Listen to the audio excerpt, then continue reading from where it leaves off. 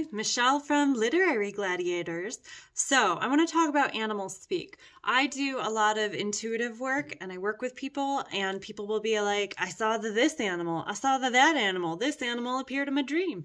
And while I can do a Google search, I love having a good book around. And this is a great book to have because people might be like, what does this rabbit mean? And when I look up rabbit, let's say there's a whole chapter on rabbits and what rabbits mean and what rabbit symbology could be, and so much.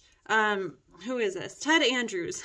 Ted Andrews has written plenty of books about intuitive studies and psychic development, but also in communicating with the different worlds and how our different energies might, how they might translate into meaning. So I highly recommend. This is definitely a to-have book on your shelf, and I consult it and send it to clients lots of the time. Check it out.